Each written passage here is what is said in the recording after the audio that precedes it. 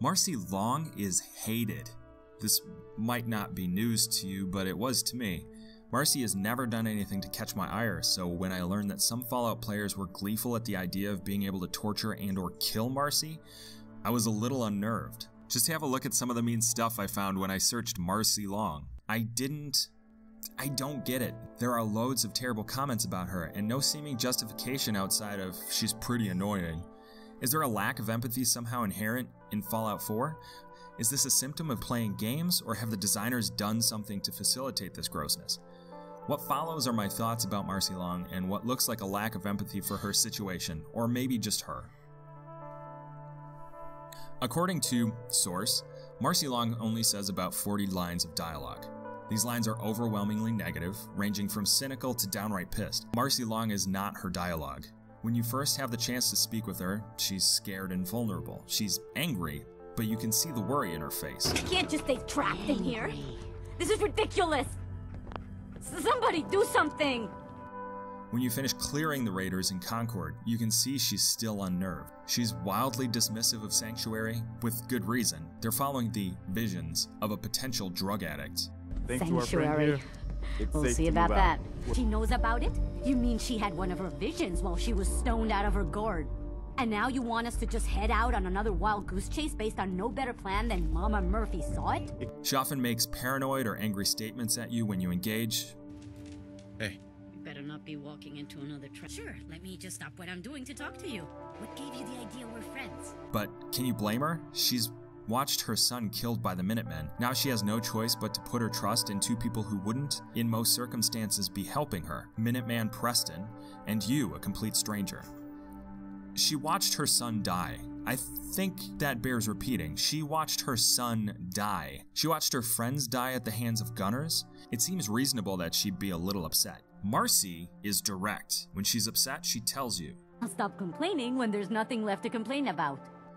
She has no problem explaining her want for vengeance. Nothing I hate more than raider scumbags. If you run into any, put a few down for me. She tells you exactly what she expects of you. Help out or get lost. You'd better keep your mouth shut about this place. Can't trust anyone. When she's appreciative, she says that too, though she still maintains her cynicism. I'll hand it to you. This place isn't awful. It's still a hole, but it could be worse. She doesn't pretend to be someone she's not. She doesn't revere you or idolize you as some kind of hero.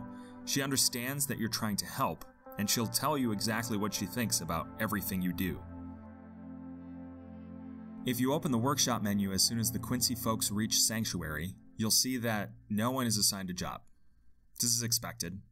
That's no one except for Marcy. Marcy, without request, gets to tilling the soil as soon as she gets there.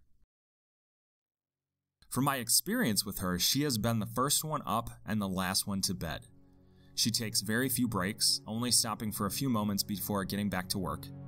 And she speaks with hardly anyone. She speaks with June about how he's doing, and she occasionally, or so I'm told, will request stories from Mama Murphy, which honestly seems strange considering her dismissiveness earlier in the game. I never once saw her avoid her duties. In fact, at one point I saw her taking on other duties, helping to fix the house. She has no interest in chit-chat. Sure, let me just stop what I'm doing to talk to you. I'm being sarcastic? Leave me alone. She has no interest in breaking bread with you. I'll stop complaining when there's nothing left to complain about.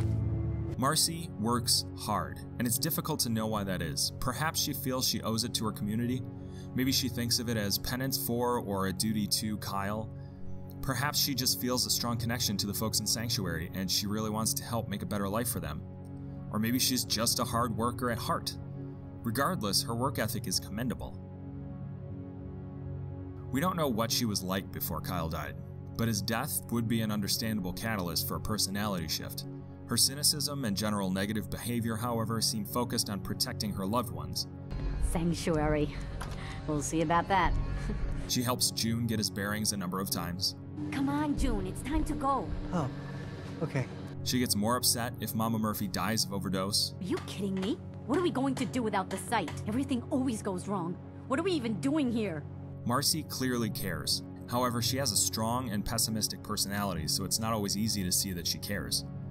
However, I watched her vulnerability firsthand several times. She didn't hide it. This doesn't manifest just in dialogue, but also in several pensive moments I witnessed.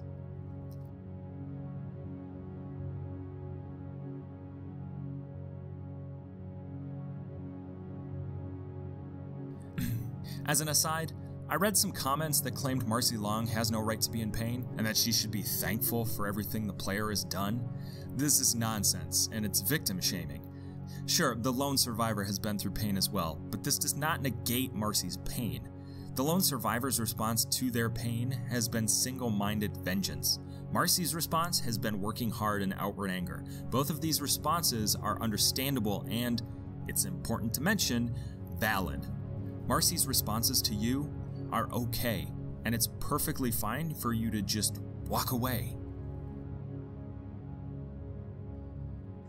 If I haven't made this obvious so far, I'll just state it outright. Marcy doesn't deserve hatred. She's tortured.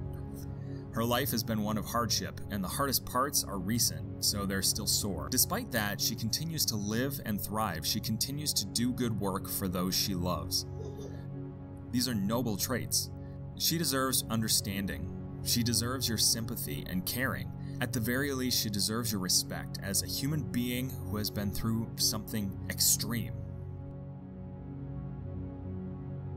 I want to take a moment to note that Marcy's explicit character arc was designed by Bethesda. The amount of information they've provided, no matter how minimal, is all we have to go by. We can't engage with her any further than Bethesda has allowed. Additionally, although there is technically a clock in Fallout 4, time stands still unless the player acts. That means that time will not change her. She'll always be this way, like it or not. She can never move past Kyle's death. This will always be a part of her. As such, we really only have two choices with regards to how to engage with her. We can ignore her, or we can try to understand who she is outside of the story Bethesda has decided to tell. If you choose to engage with her, it's important to remember that how we read her is only our interpretation of her, and we should retain that understanding tentatively. She can't technically change, but our understanding of her should. Marcy's character is partially decided by the author, but it's also decided by her audience. Source.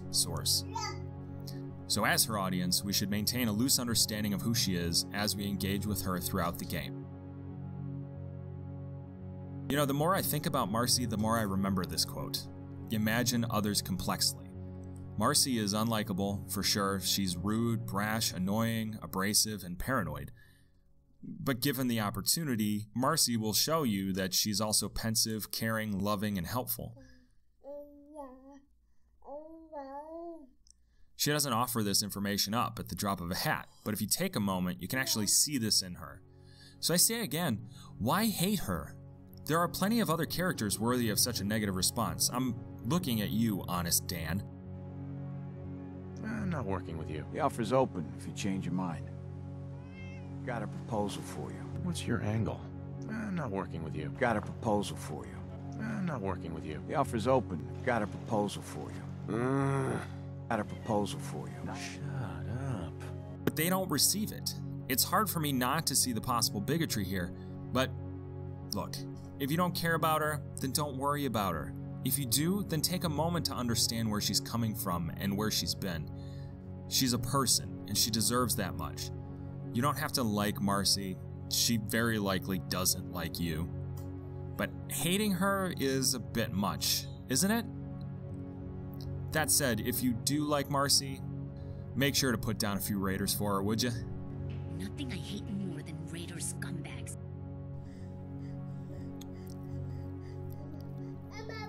Amamba.